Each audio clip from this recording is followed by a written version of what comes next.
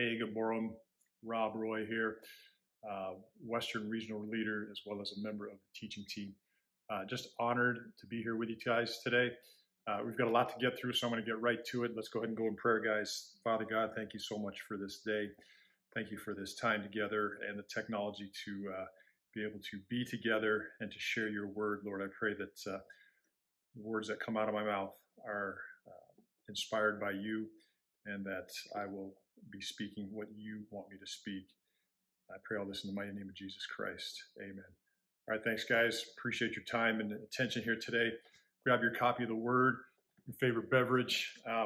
My word is going to be camouflage, and I will get back to that in a few minutes here. So, like I said, I've got a lot to get through, so let's go ahead and just dive right in. Open your Word to Acts 10, 1 through 8. I'm sure this is going to be a familiar story to you. Let's go ahead and just get into it real quick.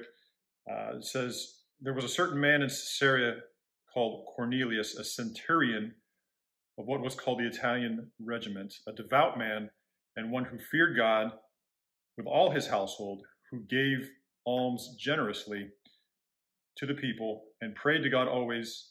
About the 9th hour of the day, he saw clearly in a vision an angel of God coming in and saying to him, Cornelius. And when he observed him, he was afraid and said, What is it, Lord? So he said to him, Your prayers and alms have come up for a memorial before God. Now send men to Joppa and send for Simon, whose surname is Peter. He is lodging with Simon, a tanner, whose house is by the sea. He will tell you what you must do. And when the angel who spoke to him had departed, Cornelius called 2 of his household servants and a devout soldier from among those who waited on him continually. So when he had explained all these things to them, he sent them to Joppa. So here's the setup, guys. We've got a Roman centurion, definitely what would be viewed as a Gentile in the eyes of the Jews and the Jewish nation. So this is just the setup. All right, so let's move on. When we get to Peter, one of the things that Peter would have been likely astounded by was the fact that he heard that God actually spoke to Cornelius, which, as we know, was a Gentile, and Peter would have probably thought this would have been inconceivable. All right, so let's move on to Acts 9 through 16, same chapter. The next day, as they went on their journey and drew near the city, Peter went up to the housetop to pray about the 6th hour. Then he became very hungry and wanted to eat. But while they made ready, he fell into a trance and saw heaven opened and an object like a great sheet bound at the 4 corners, descending to him and let down to the earth. In it were all kinds of 4-footed animals of the earth, wild beasts, creeping things, and birds of the air. And a voice came to him, Rise, Peter, kill and eat. But Peter said, Not so, Lord, for I have never eaten anything common or unclean. And a voice spoke to him again the second time, What God has cleansed, you must not call common. This was done 3 times, and the object was taken up to heaven again. So here we have Peter having this vision. He defers to his Jewish religion. He defers to his comfort, what he knows. He's obviously grown up in the Jewish nation. I guess, for lack of a better term, you could say he was just a hardcore Jew, and he was just trying to, adhere to all the multiple laws of the Jewish religion and culture at that time. So when he has this vision of God basically telling him, go ahead and partake of these things, in Peter's eyes, these things were seen as unclean. So he kind of argues with God. He says, but Peter, instead of just doing what God tells him to do. So he argues, and God comes back and says, no, this is good. Go ahead. So let's continue. This is all getting a big setup here, guys. So just continue. We'll continue same chapter, and let's go look at verses 17 through 23. Okay, so it says, Now while Peter wondered within himself what this vision which he had seen meant, behold, the men who had been sent from Cornelius had made inquiry for Simon's house and stood before the gate. And they called and asked whether Simon, whose surname was Peter, was lodging there. While Peter thought about the vision, the Spirit said to him, "Behold, 3 men are seeking you. Arise, therefore, go down and go with them, doubting nothing, for I have sent them." Then Peter went down to the men who had been sent to him from Cornelius and said, "Yes, I am he whom you seek. For what reason have you come?"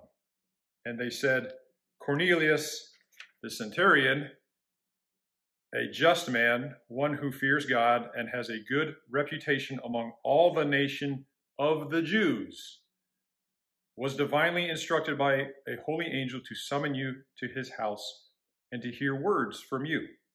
Then he invited them in and lodged them. On the next day, Peter went away with them, and some brethren from Joppa accompanied him. All right, so Peter is obviously confused here, but he's obedient. He does what God tells him to do. All right, continuing with the story, I'm starting to run out of time here, but essentially, Peter goes to Joppa. He enters Cornelius' home, which at that time would have been a big no-no in the Jewish religion. You don't just walk into some Gentile's home, especially a Gentile of such stature as one who represents the Roman Empire, the empire that's currently has basically taken over your country and is inhabiting it and adding extra burdens and making your life more miserable. So this was definitely something way out of Peter's comfort zone. So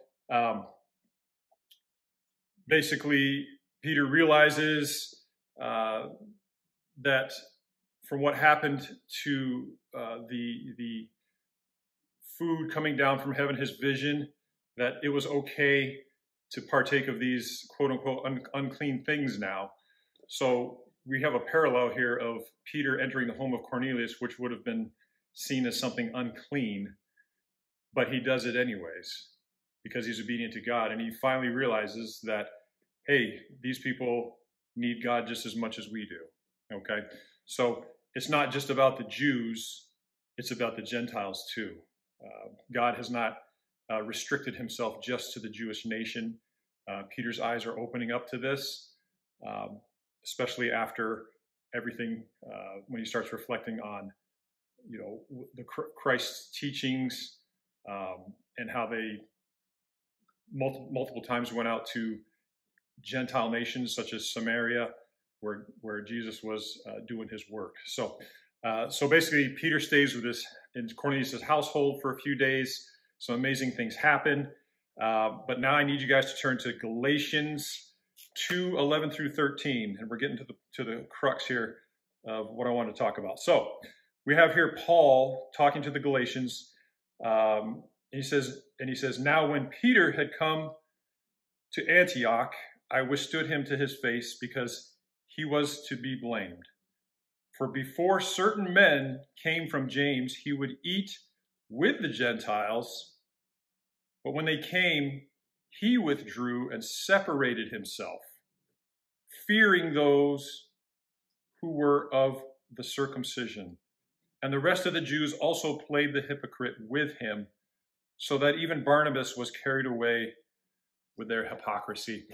So, guys, all that setup was to show, Peter had essentially this revelation where the Gentiles are God's people as well. They need to be talked to and preached to about Jesus. They need to be baptized. Everything to do with Christianity, the Gentiles are included.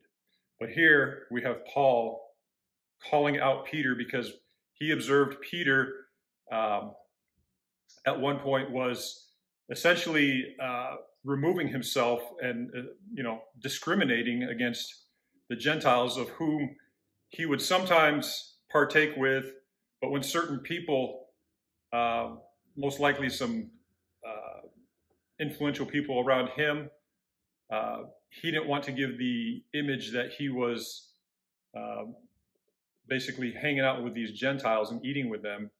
So basically, he was playing two sides of the coin. And Paul basically was calling him out on his hypocrisy. So I'll get back to my word real quick, camouflage. So it seemed that Peter, at certain times, despite what God had shown him, went back and camouflaged himself. He camouflaged back into the culture and the people that he was comfortable with, because he didn't want to be seen as someone that was consorting with these people, because, you know, he had an image to maintain.